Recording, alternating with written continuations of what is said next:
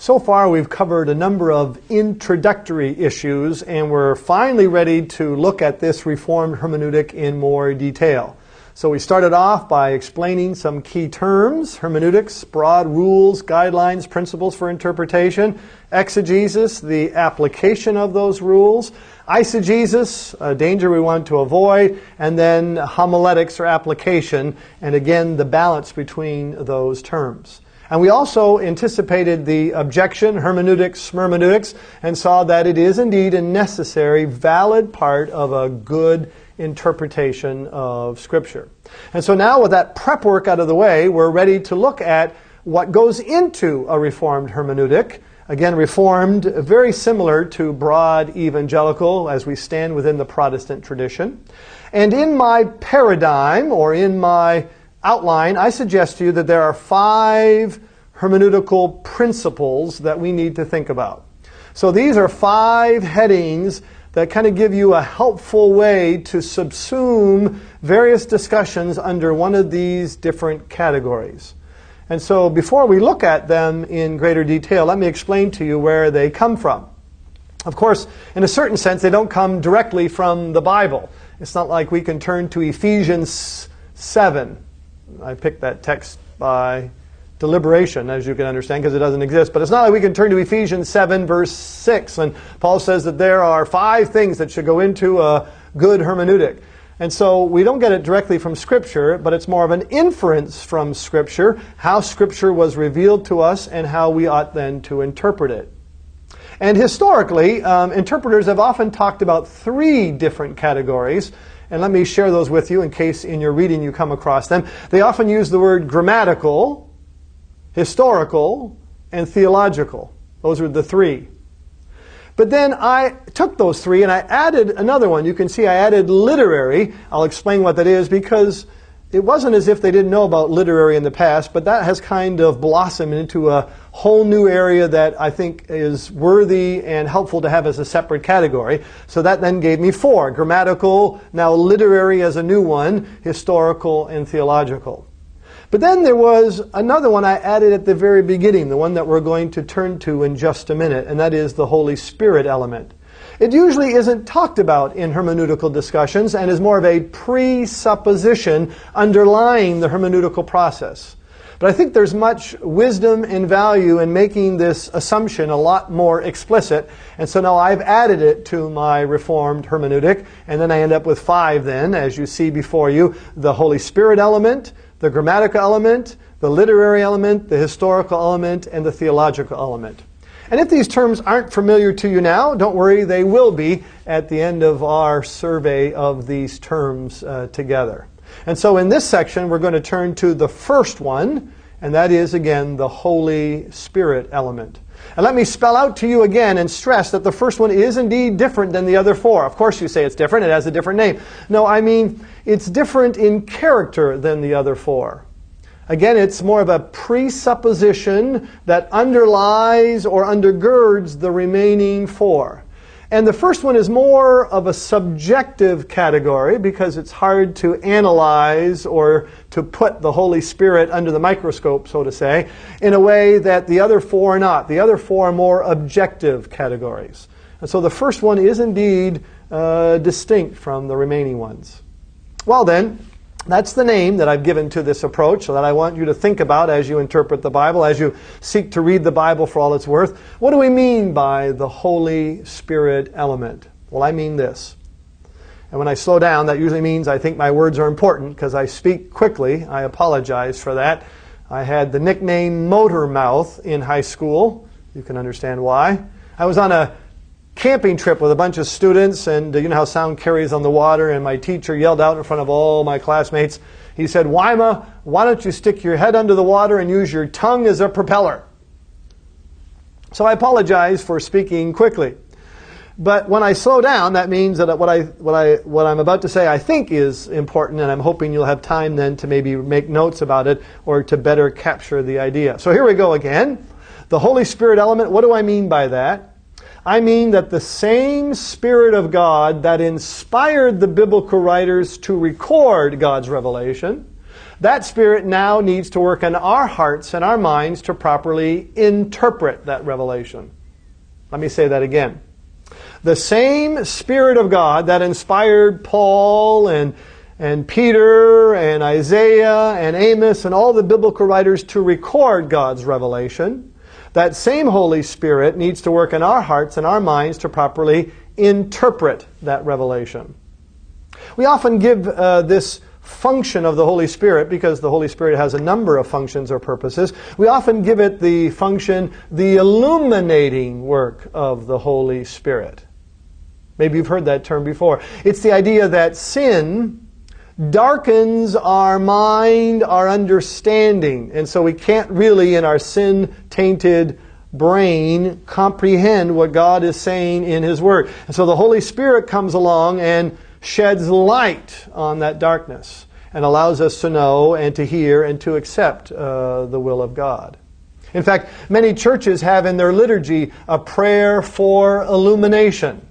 I don't know if the liturgists always realize it, but that's a very specific prayer. It doesn't come at the beginning of the service. It doesn't come at the end. It always comes right before the reading and the proclamation of the Word. And this is not a prayer where we give congregational concerns and we pray for problems around the world. No, this is a very fixed prayer for the Spirit of God to be present through the reading and proclamation of the Word. And that is, again, then, the illuminating work of the Holy Spirit. Well, there's a biblical basis for this idea, and so let me share some of those texts with you. A couple of them come from the Gospel of John, the Upper Room Discourse. John 14:26 reads as follows: "But the Counselor, the Holy Spirit, whom the Father will send in my name, will teach you all things and will remind you of everything I have said to you." And a second one, similar in those 5 upper room sayings of Jesus, John 16:13-15. "When the Spirit of truth comes, He will guide you into all the truth. He will take what is mine and declare it to you." So in both of these texts, we read about how the Spirit, in a sense, takes what belongs to Jesus and makes it known to you or declares it to you. We have here the Spirit's role in taking the meaning and the words and the significance of Jesus' life and impressing those truths upon His followers. Notice that then the Spirit has a strongly Christological focus. The Holy Spirit doesn't speak or draw attention to Himself. It's always drawing attention to Christ. I use the analogy often of floodlights in front of a church or a big building. When people drive by, we don't hope they say, "Oh, check out those lights." The whole purpose of the lights is to draw attention to the building. And in a certain sense, the Holy Spirit's function is not to draw attention to Himself, but rather to Christ. And then finally, notice also in the John 16 text how He is identified. He's identified as the Spirit of truth. He's identified as one who guides us into all the truth. And so that's, of course, what we're talking about when we read and try to interpret the Scripture. We want to know the truth that is found in the Word of God. Well, the Apostle Paul also knows about the illuminating work of the Holy Spirit.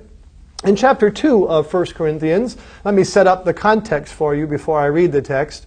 The Corinthians were, frankly, a little bit embarrassed about the gospel, at least the gospel the way that Paul preached it. And so Paul, throughout these opening chapters of 1 Corinthians, has this contrast pair between wisdom and foolishness, because the Corinthians thought that a lot of their neighbors viewed the gospel as foolishness, and they were in a culture where everyone wanted to be wise and to be impressive. And so Paul comes along and in a sense rebukes the Corinthians and says, wait a minute, we do have a wisdom. It may be foolishness to the world, but it's a wisdom to us. And he says this about it. He says, God has revealed it, that is wisdom, which is just another word for truth, which is just another word for God's will, what He has done and how He's called us to live. God has revealed it to us by His Spirit. The Spirit searches all things, even the deep things of God. For who among men knows the thoughts of a man except the man's spirit within him? In the same way, no one knows the thoughts of God except the Spirit of God. So Paul in this quote is using an analogy. You know, analogies, one thing is like another. Paul says, you can't know what another person is thinking. In fact, only the spirit of the person can know what he or she is thinking. So if we tried it out for a minute now, okay? I'm just thinking about something, so you tell me what I'm thinking about. It's kind of hard, isn't it? I mean, in fact, it's impossible for you to know what I'm thinking about, right? Only I or my spirit can know what I'm thinking about. And Paul says, well, now the same thing is true of God. No one can know God, he says, except the Spirit of God. And the good news, he says to the Corinthians, and to you and me, is that we have the Spirit. These truths, this wisdom, has been revealed to us. Now, there's a little bit, though, a bit of debate here between what kind of knowledge does the Spirit give us. But let's first look at this next text. It's just a couple of verses from the one we just read. Paul says, the person without the Spirit does not accept the things that come from the Spirit of God, but considers them foolishness. And what's more, this person who doesn't have the Spirit cannot understand, dunatai gonodai, right? He is unable to know them because they are discerned only through the Spirit. So Paul is pretty clear here between a believer and an unbeliever and how crucial the Spirit's role is in... Now what? And here's a bit of the debate. Does the Holy Spirit cause us to know the truth? Or does the Holy Spirit also cause us to accept the truth?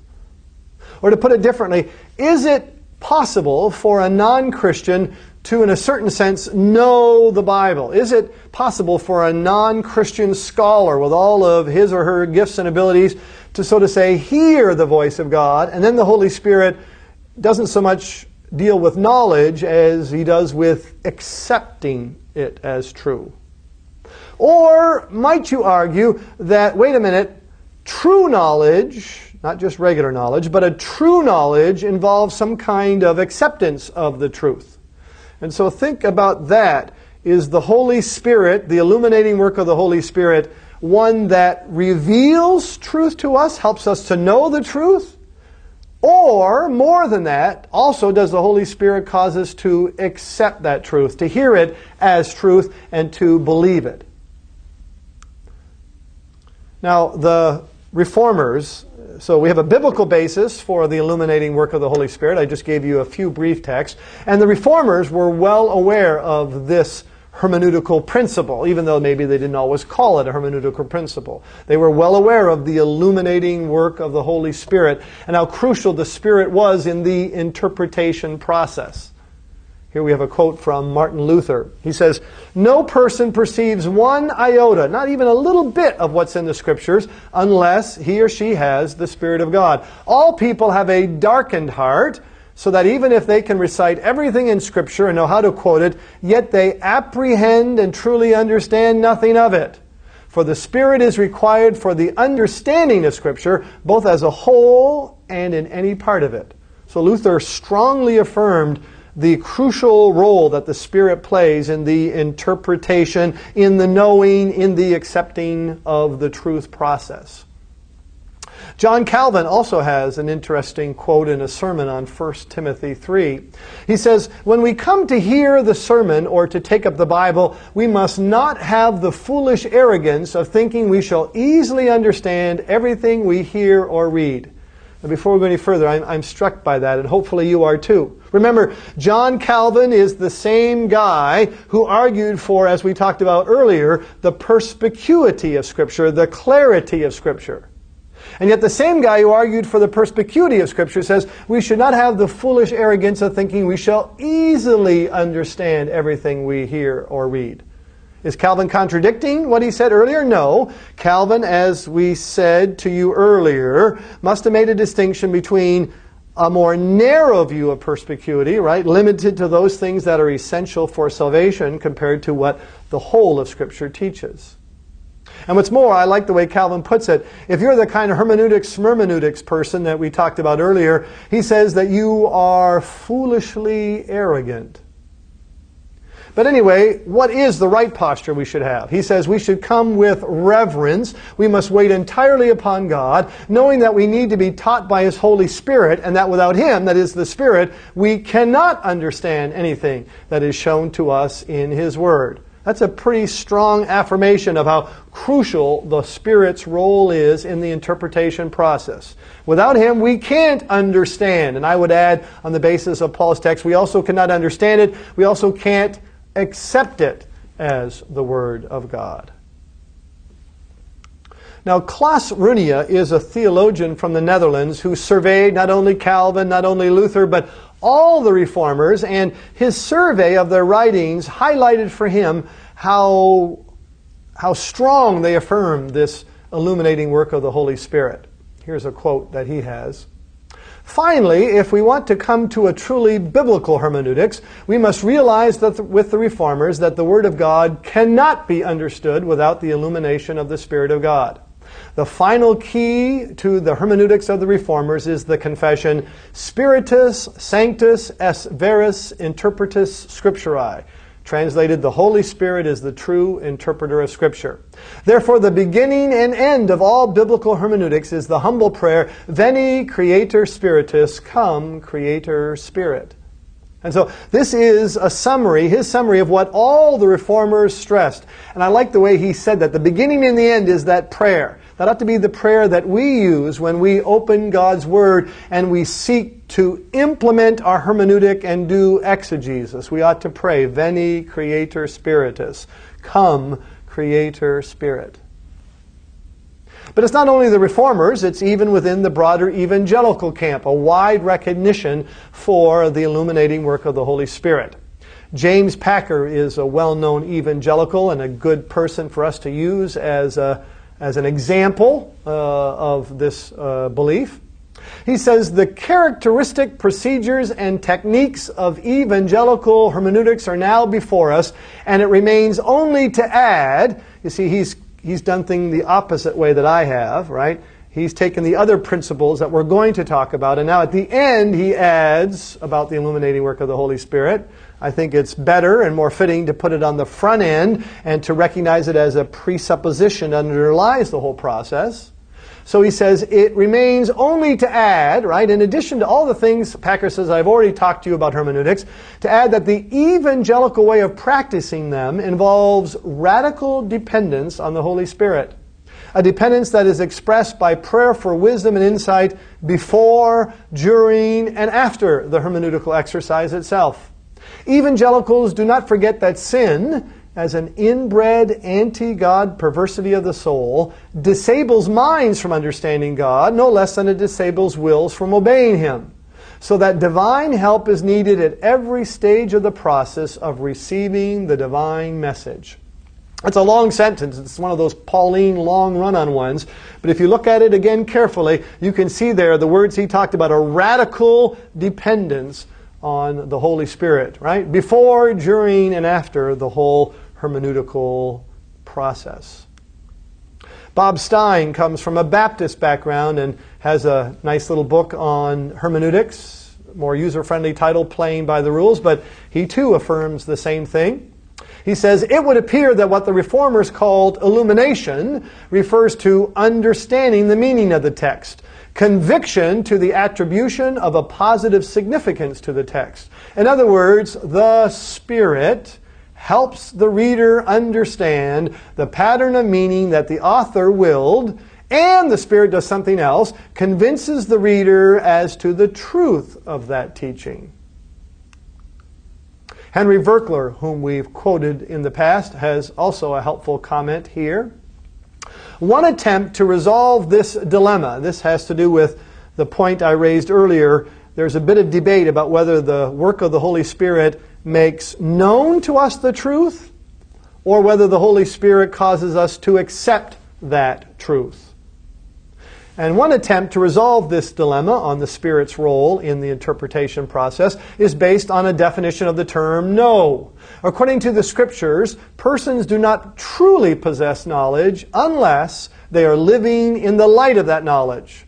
True faith is not only knowledge about God, which even the demons possess, but knowledge acted upon.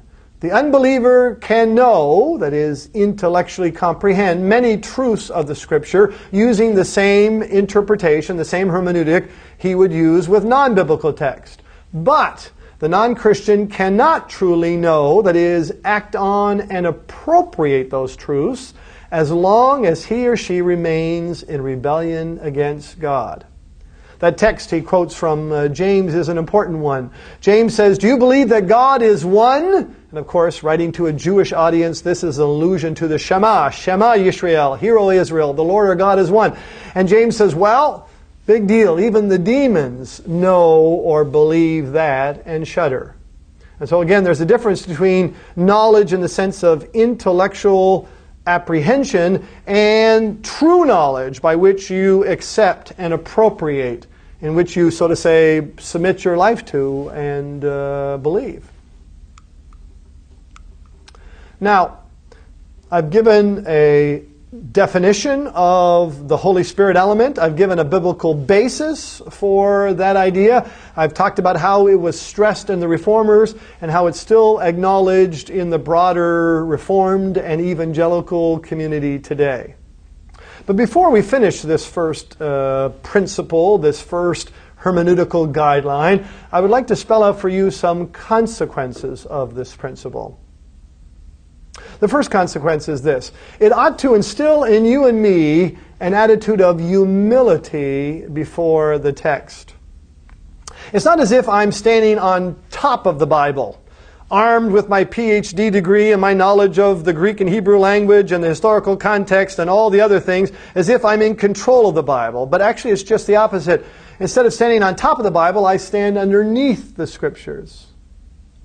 There's a powerful sense that no matter how talented I am, no matter how knowledgeable I may be, no matter how hardworking I am, without the Spirit's illuminating presence, I will not properly know and accept the will of God. And so it ought to instill in me and in you a sense of humility before the text. And I hope that in our time together that I will demonstrate this humility for the Word of God. Second, the illuminating work of the Holy Spirit does not take away the need for a careful study of Scripture. There are some people, I'm afraid, who in an unhealthy way rely on, I would argue, maybe abuse the presence of the Spirit. This is the idea, well, okay, maybe I didn't work hard enough on this passage, or maybe I didn't spend enough time on it, but, well, the Holy Spirit will help me, and He will somehow take care of all of this. A quote from Robert Stein is helpful in this regard. He says, "The role of the Spirit in interpretation is not an excuse for laziness. To pray that the Spirit would help us understand the meaning of a text because we do not want to spend time studying or using the tools that have been made available to us may border on blasphemy, for it seeks to use or misuse the Spirit for our own ends. The Holy Spirit brings to the believer a blessed assurance of the truthfulness of the biblical teachings. But He, that is the Holy Spirit, cannot be manipulated to cover for laziness in the study of the Word of God." I want to exhort you to work hard on this business of exegesis. I might as well say it right now because I may not remember to say it later. Exegesis is hard work. To study the then and the there of the text, to hear clearly what the Word of God meant, that doesn't happen easily. It's a lot more easy to move to application or homiletics. It's a lot more easy to tell a story or to a joke or two, or to spell out how a text might be relevant for your life. It's hard to kind of work through the original languages or to go back in time and understand something about Judaism or the Roman world or the ancient world in which the Old Testament took place. It's hard to look at what the whole of Scripture may say about a particular subject. It's hard to think about literary devices, which we'll talk about in our next or 2 sessions down. And so exegesis is not easy. It's not surprising for me that pastors might be tempted to shave some corners. And sometimes, we fool ourselves too. We come to the pulpit or we come to the class and we recognize it's not our best work, but hey, it was a bad week, we had this, we had that, and then, so-and-so said it was the best message they heard in a while, and we kind of trick ourselves, we develop habits that are not healthy and well. We We become maybe lazy and not doing due diligence to a proper interpretation of the Scripture. And then maybe we try to baptize all of this by appealing to the illuminating work of the Holy Spirit. And so please don't be one of those pastors who's in the study on Saturday night or early Sunday morning because you haven't spent enough time during the week in the Word. God's Word needs to be properly understood and proclaimed. And so pray, yes, for the presence of the Spirit. And God answers that prayer. The Spirit does help us hear God's voice and to understand its implication for us and for those to whom we're called to minister. But don't shortchange this crucial step of spending time in the Word and devoting enough time and energy and handling the Scripture in a proper way. Well, there's a third implication that I want to share with you, and that's this. That is, we have to make sure that we have a proper balance between the Spirit and the Word. Sometimes people wrongly separate the two from each other. They divorce the Spirit from the Bible. There's a little saying, in fact, that goes like this that's very helpful. If we live by the Word alone, we dry up. If we live by the Spirit alone, we blow up. But if we live by the Word and the Spirit, we grow up. Now, there's a really good theology in this little ditty.